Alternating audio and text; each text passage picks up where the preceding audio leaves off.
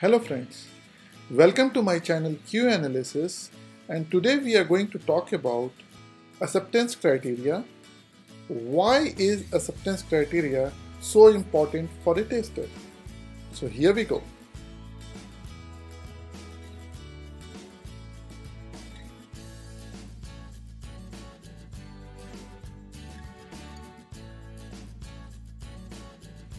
Before we start this presentation, I'd ask you to do me a favor.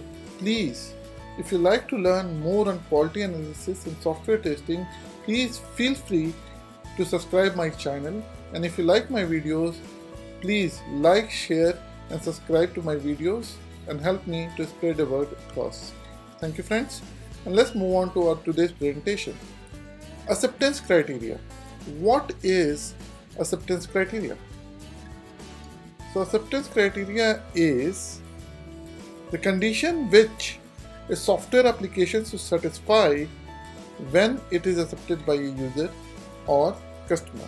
So a user or customer, they will accept your software only in that condition when all the acceptance criteria associated with the software are fulfilled. Now let us go ahead and figure out what exactly what is the meaning of acceptance criteria or the conditions. Acceptance criteria mentions a set of statements, rules, conditions which cover the functional and non-functional behavior that the software must meet. It is super important because projects succeed or fail based on the ability of the team to meet the customer documented or perceived acceptance criteria. Yes friends, so whenever you get in a project or you start working on a project, your client, they provide you certain set of goals, certain set of achievable objectives, and these are mentioned in form of acceptance criteria.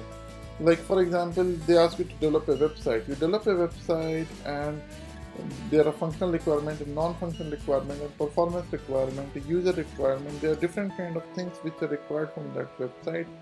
There's a whole set of team of developers, testers, business analysts who are working on it.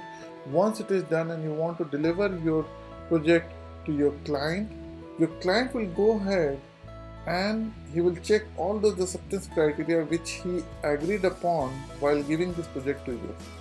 And if you are meeting up all the conditions which were defined in acceptance criteria, then only he can say, okay, you are done with what we expected and here's the payment. And then there you receive the payment for the service you have provided. When we clearly define the criteria upfront, we avoid surprises at the end of a sprint or at the end of release or the end of delivery and ensure a high level of customer satisfaction. So the thing which I mentioned earlier in example, it itself is mentioned over here, that you should be very much clear in defining the acceptance criteria upfront. Now, acceptance criteria, as I mentioned in my first point, can be divided into two parts or two types. First is functional acceptance criteria and the other one is non-functional acceptance criteria. Functional acceptance criteria identifies the specific user tasks, functions or business process that must be in place.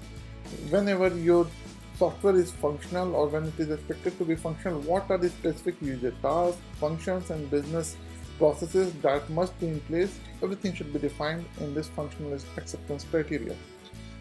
Moving on to the next one, that is non-functional acceptance criteria. In this, you have to identify specific non-functional conditions the implementation must meet, such as design of the elements. If a specific performance is critical to the acceptance of a user story, that also should be included.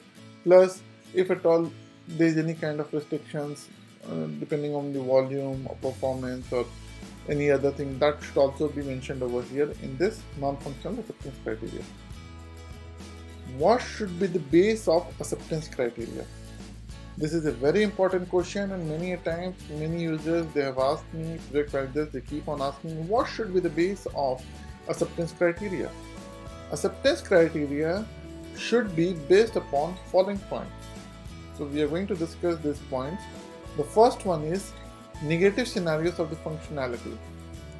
Working condition, base case scenarios, okay, all those base case scenarios on which your system is working is fine, but when a user is paying you for something, he is more concerned, or your client is more concerned about all those worst case scenarios or negative scenarios where the functionality is break. The impact of user stories on other features. If it is epic or a user story and which is impacting the other features, and because of you, if others are getting impacted, then that should also be included in this acceptance criteria. Any UX concern. So if you have any user or design related concern, that also should be mentioned over here. Functional and non-functional use cases. There are certain kind of use cases, as I mentioned earlier, anything related to the functionality, and anything which is non-functional like performance, speed, volume, stress or something, then load of data, something like this. Everything, all these use cases should be mentioned over there. Performance concerns and guidelines. What is the exact way of maintaining a high performance solution or providing a high performing solution? What are the exact conditions that customer should follow? Everything should be written. What system and feature intend to do. Okay, you might be developing a kind of feature, and then depending upon the understanding between the client and the developers and testers and business analysts, you come up to a conclusion that this is what the software or the solution is going to do. So exactly what system feature has been developed and what it is intended to do, that should be mentioned over there. System feature does not do anything, isn't supposed to do. So anything which it has to do, and all those things which it has not to do. For example, let's say if somebody is asking you to make a ticket reservation system, and in ticket reservation system it says it is to function only for the ticket booking. So now by default, let's say you are a developer or you are making it, and you developed a system, ticket reservation system, in which you are doing reservation at the same time you are doing cancellation. No. Ticket reservation and modification or updation, changing of dates or changing of the record should be allowed. Only addition and updation cases are allowed. Deletion case or cancellation cases are not allowed. The system should not allow any kind of deletion or cancellation. Now, this is known as functional, and what are the functional things which the system is supposed to do, and what are the functional things which the system is not supposed to do.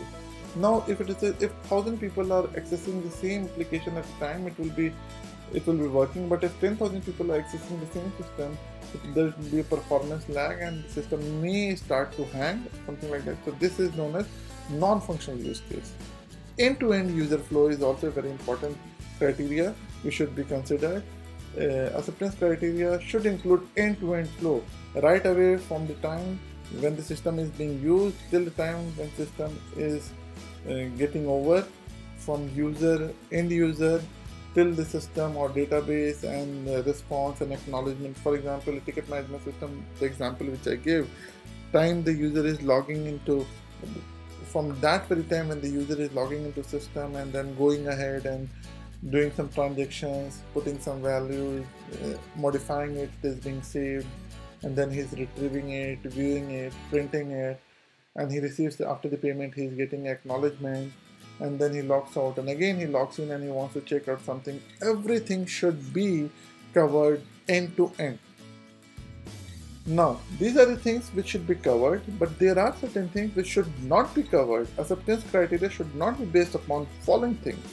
Following points. These are: code review was done or not, non-blocker or major issues, performance testing performed or not, acceptance and functional testing done or not done. These are the conditions which should not be mentioned in the acceptance criteria. Acceptance criteria has nothing to do with the code review, blocker or non-blocker issue, performance testing, non-blocker or major issues, performance testing related conditions, or acceptance and functional testing is done or not. These things should not be a part of acceptance criteria. Your acceptance criteria should be strictly based upon all these points which I have mentioned earlier. And then, when to define the acceptance criteria?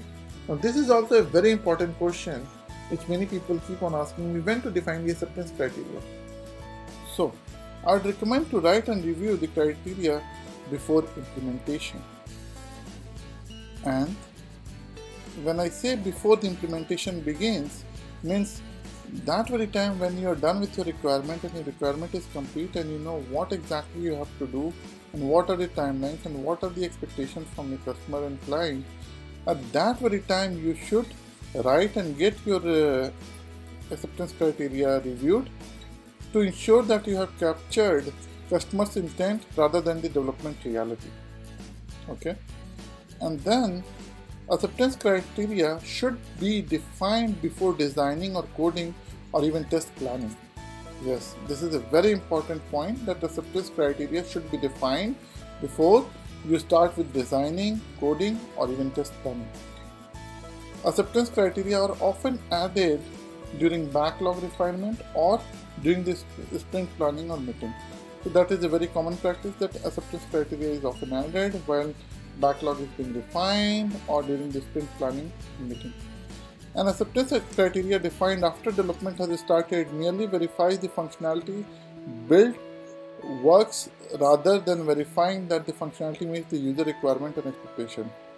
So many a time it happens that people, they don't pay proper importance to acceptance criteria, and then what you see is just a verification of the functionality, and it is not the complete acceptance criteria to verify whether the user requirement and expectations are met. So you have to be very careful on those lines. Why is acceptance criteria important for a tester? I'd say acceptance criteria is very important not only for testers but also for developers, product owners, business analysts. But since in this blog we are talking mostly in terms of testing and software QA professionals, so I'll mention why is acceptance criteria important for a tester. Acceptance criteria are a set of statements, each of which has a clear pass or fail result that specify both functional, when I say functional it is minimal marketable functionality, and non-functional, that is minimal quality requirement applicable to the current stage of project integration. These requirements represent conditions of satisfaction. Yes, my friend. If in one word you have to say, or one line you have to say what is acceptance criteria, acceptance criteria is conditions of satisfaction. With this, we come on to the most important point of this presentation, that is, there is no partial acceptance. Either a criteria is met or it is not. So friends, whenever we talk about acceptance criteria, it is like black and white. There is no gray space. Either it is yes or it is no. You can't have a partial acceptance. It has to be 100% confirmed that either your acceptance criteria are being met. If it is being met, then only you are being paid for it. If it is not, then your functions are not working and it is no more payable. Acceptance criteria adds certainty to what the team is building and what is going to be delivered to the users or to the client. Acceptance criteria ensures functional and non-functional completeness of the product. Acceptance criteria is dynamic and can be modified over in course of a sprint as the user story is further defined or refined. Acceptance criteria must be expressed clearly in simple language the customer would use, just like the user story, without any ambiguity, so as to what the expected outcome is, what is acceptable and what is not acceptable. They must be testable, easily translated into one or more manual and automated test cases or test scenarios. Last but not the least, it helps to answer two most important questions of software development. These questions are: did we build the product right? Did we build the right product? Yes, I'm talking about verification and validation, which revolves around these two questions, and these are 5 very important points when we talk about acceptance criteria. Acceptance criteria help you to have a certainty And it is not only with your customer, it is also within your team, and everybody knows in which direction they are going, what they have to do, and what would be the final outcome of the whole exercise. Acceptance criteria help not only developers, testers, the team, as well as the users and the client to know the functional and non-functional completeness of the product. Acceptance criteria is a dynamic thing, and it can keep on changing. It evolves in due course of time. It should not take place on a very large scale, but more or less it can be refined in due course of time. And acceptance criteria must be very clearly expressed in a simple language, so that customers who are non-technical, they should be able to understand it without any ambiguity, and expected outcome should be very much clear. And once both the parties have accepted it and they have agreed to it, depending on the terms and conditions mentioned in acceptance criteria, everybody, may it be in the team or may it be outside the team, business or technical side, everybody try to decide, try to work and figure out answer to these two questions. Did we build the product right? And did we build the product right? Did we build the right product, and did we build the product right? These are the two things which we try to find out, for which we try to find out the answer using acceptance criteria. So friends, please let me know if you like this presentation, and if yes, feel free to like, share and subscribe my videos. You can subscribe to my channel Q Analysis. I have created different kind of videos on software testing. So feel free to subscribe my channel, and thanks a lot. It takes a lot of effort to create such kind of videos. I need your support. Please help me to spread the word across testing community, and you can also join me over LinkedIn. Feel free to get in touch with me over LinkedIn, and you can be in touch, and you can share your questions over here. I'll try to answer as much as I can. So stay in touch. Thanks a lot. Enjoy, and wish you happy testing. Thank you. Bye bye.